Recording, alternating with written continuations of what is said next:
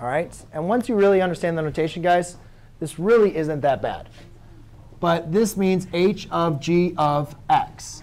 And if you guys, again, follow my rules of composition, then what you would see, Kyle, is this is the same thing as h of g of x. Basically, what we're going to do is we're going to plug the g of x function into the h of x function. Well, now, instead of an x, our input value is -5. So therefore, Ryan, what we're simply going to do is the same thing, but instead of g of x, it's going to be g of -5. So that's all you're simply doing. Now, what can expedite this process is if we know what g of x is, can we figure out what g of -5 is? Yes. Of course we can. So if I say g of x is x over 5, can I figure out what g of -5 is? Yes. -5 over 5. So therefore, g of -5 is equal to -1. Is everybody OK with that?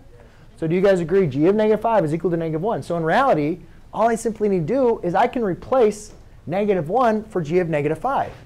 So therefore, this is really h of -1.